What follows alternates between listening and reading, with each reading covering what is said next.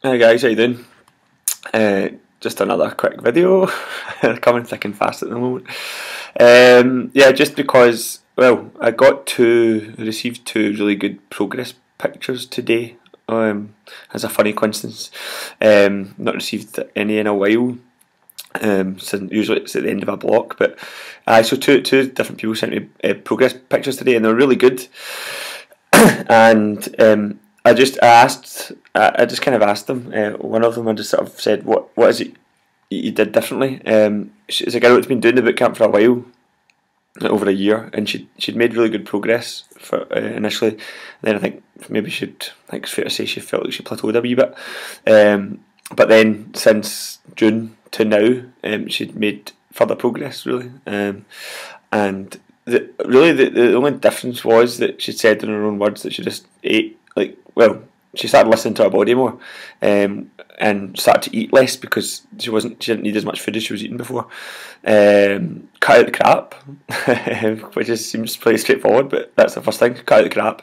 Ate less rubbish, which is kind of the same thing, but she didn't cut it out completely, so there's still a wee bit of rubbish in there. Stopped drinking less wine. I think that was another thing she said. But again, she didn't eliminate it. She just drank less of it, less frequently. She tried to reduce the amount of sort of emotional stress in her life, and I'm trying to remember this from memory. And she just made it more of a priority, whereas before, it would just training would just be fitted in around other things like kids or work and things like that. Whereas now, she just made it a priority that 3 times a week she was going to train, and it was as much of a priority as other things. And that's kind of the message I'm trying to convey to folk, that until you do that, until it becomes a priority to the same level as, obviously it's not important as your kids, but my point is, until it becomes as much of a priority as these things, to get it done the same way, you need to do certain things. You know, they're just things that are priorities. Well, it has to be on a similar level to that, and until it is, you'll never really fully break free of the whole struggle to get on top of your health and your fitness and your body composition. If it's always just something you're trying, I'm going to try that, or I'm just going to dabble in that and see how it goes, or I'm going to try how that boot camp, see how it works. It's never going to happen, and it's a mindset thing. It's just about mindset, and that's why the whole concept of diets does not appeal to me, because by its very nature, the concept of joining a diet club is that you're going to join it for a bit, lose a bit of weight. Losing a bit of weight's easy. Anyone can lose a bit of weight, and that's why it's not difficult. The difficult part is losing weight or body fat consistently and keep doing it, and then not put it back on, and continue to keep losing it until you're quite satisfied with where you are.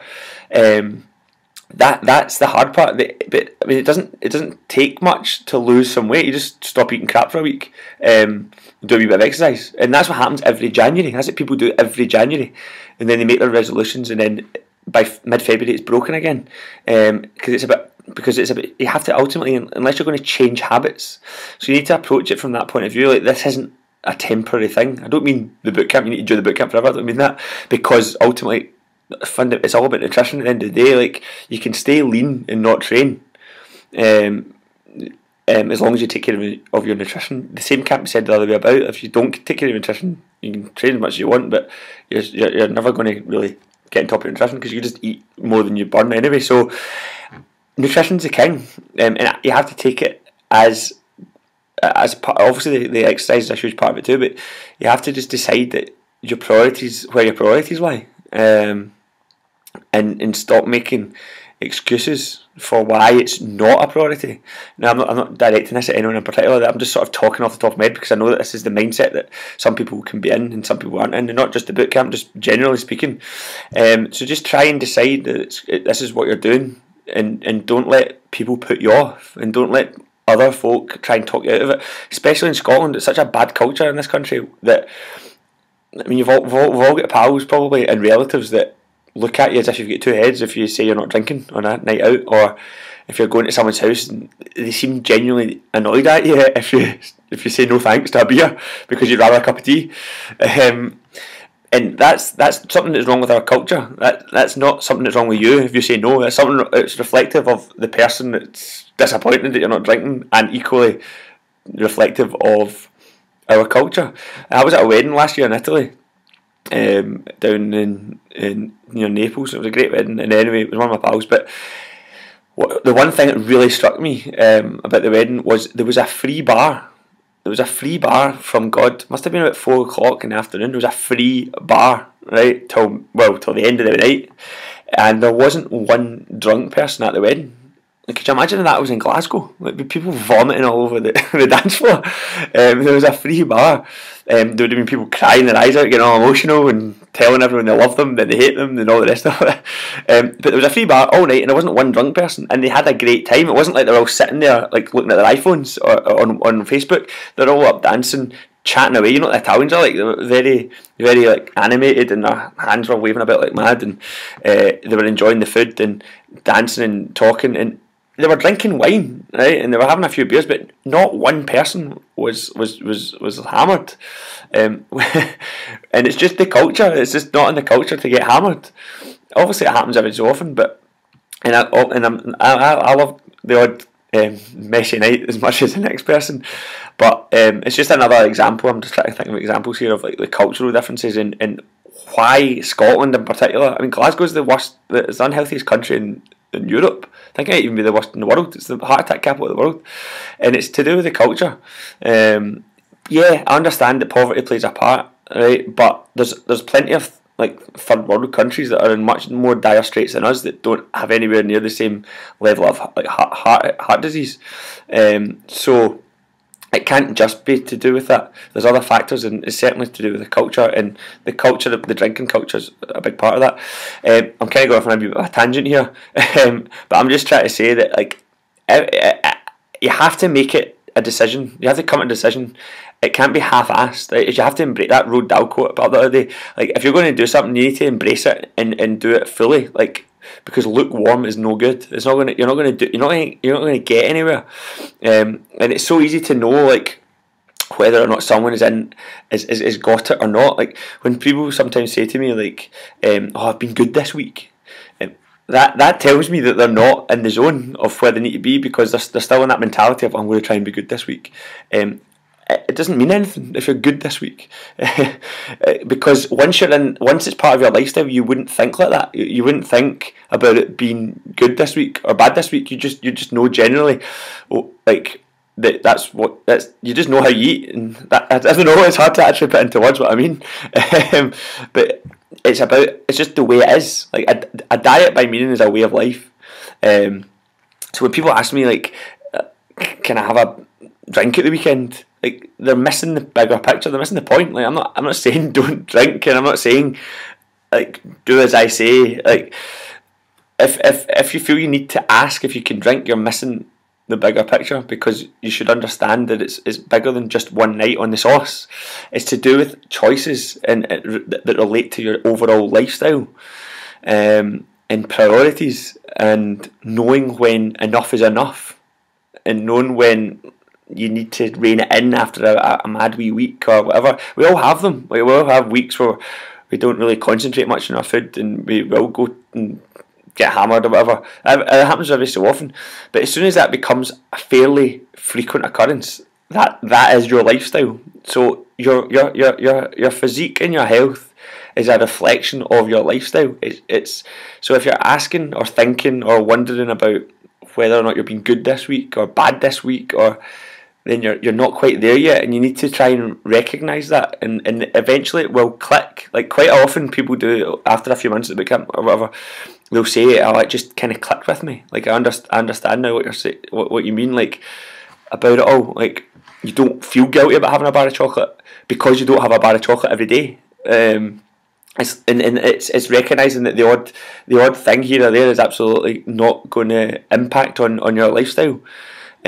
Because it's not your lifestyle is more to do with healthy eating and exercising, and moving about and stuff. So I'm not really quite sure if I'm conveying my point that well, to be honest. It's just a case of getting it, and ignoring people that don't get it, essentially. because some people won't get it. They'll say, "Oh, like, are you still on that diet?"